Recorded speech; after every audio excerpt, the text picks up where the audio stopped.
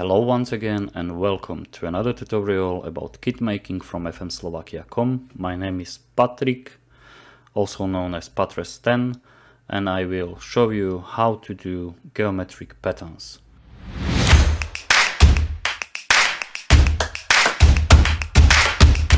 For this lesson I chose a really maybe hard looking kit from Holstein Kiel. For the upcoming season I have to do, and we will show us how to do patterns where geometrics lines or shapes are used and how you can reproduce them. So let's go straight into it and I will show you how to do it. Holstein Kiel away kit is this one. It's the white one, and we will try to reproduce the pattern on it. The pattern itself is only a gradient effect of lines that goes from the center to each edge. We only need the one side of it, that means the gradient from the center to each edge, and we will duplicate it and flip it maybe horizontally, that we have the same effect as we see here. How we do it? Just go to Google, search for a gradient lines or gradient lines patterns and choose any you like or you think should be best. I already have here one selected. It's from Shutterstock. I don't need to buy it, I will use only this preview image. So I go to or I right click on the preview image and go to a title saying open the image in new tab. I will now drag and drop this to my Photoshop, and I will make a selection in it. That means pick the rectangular Magi tool and make a selection. Now with right click I go to layer via copy, hide the background, zoom it a bit, and go to select, color range, and pick the white part of it. The fuzziness for the selection should be around 130 to 150, and then I hit OK. A selection will appear, and now you have to hit the delete button a few times, maybe 3 or 4 times, maybe more times, but I will try 3 or 4 times. 4 times. Okay, now I deselect it, and I now have a gradient here already. If I look closer on the Holstein Kiel kit, there's a gradient maybe from I don't know 15 or 20 lines, so I will make a selection from about here, or not. I will delete this area and use only this part of it. Now I deselect it and move it a bit here. Okay, now I go to edit, transform, rotate it clockwise, Ctrl T, untick the aspect ratio and make it 60 pixels high. Then I will go to Ctrl T again and make it 120 pixels wide. Now I duplicate it, go to image, transform, flip it vertically, sorry, stick it to the edge and then move it to the center of the above. That means 60 pixels to the right side. Now I have these two made. Now I select both, hit Ctrl T and rotate it minus 45 pixels. Move it a bit to the center and hit OK. I will unzoom it a bit. Now I know that I have a I scale them down again to 60 pixels.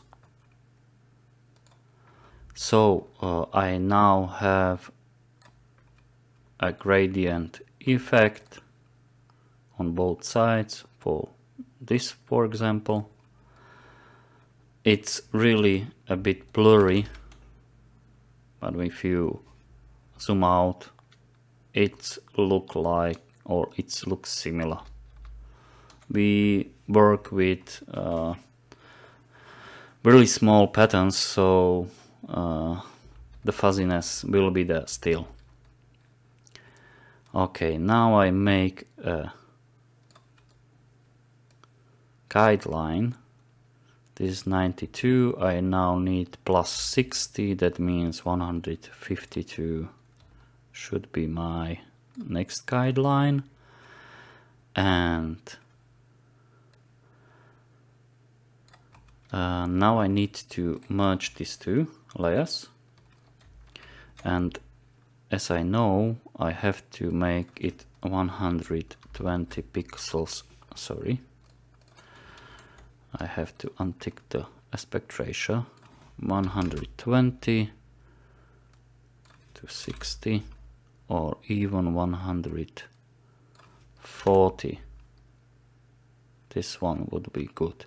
140 pixels wide and 60 pixels high. Okay. Now I need to go to or make a guideline again for each side. Make a selection and again make a guideline in the center. Okay, deselect. Now go with the cross to the center, hold Alt and make a square of 60 to 60 pixels. Now I duplicate or make a layer by a copy from it. Hide the previous one, and I already have this shape made, which I need for the pattern itself. I move it to my base.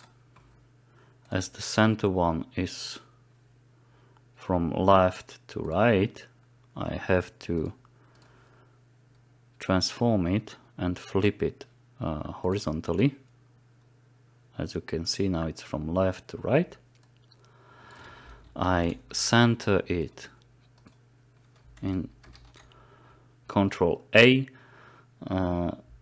to make a selection of the layer or of the base and center it. Then just duplicate it, move it to the edge.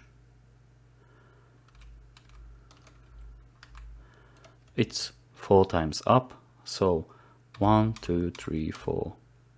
Now we have the negative gap between it, and we will repeat this a few times.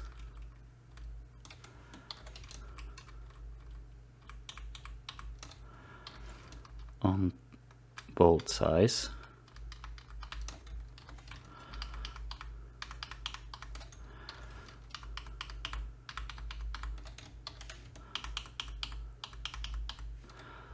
We need really a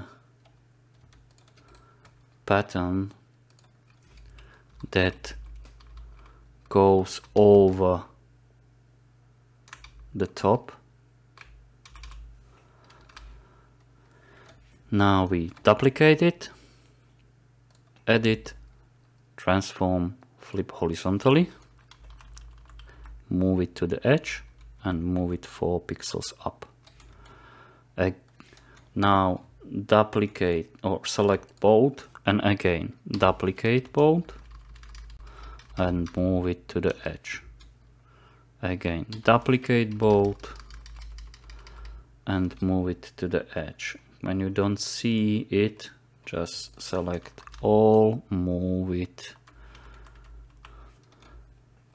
again, and you can merge it also, and again duplicate it and merge it. Now you have a pattern made which looks similar to the one of Holstein Kiel. You can play with the white a bit.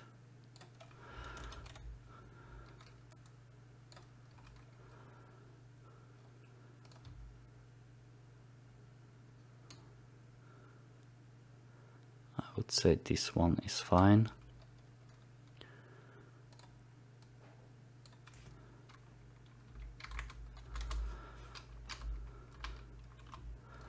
And I will move it down and set the opacity to maybe 20.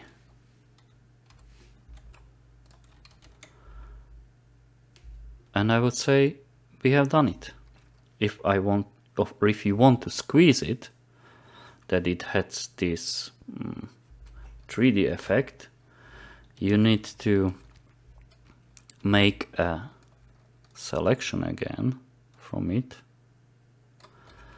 and I do it also so that I go from the center, hold Alt, go to the edge from the top and on the top and on the bottom, and the white should be around 140 pixels.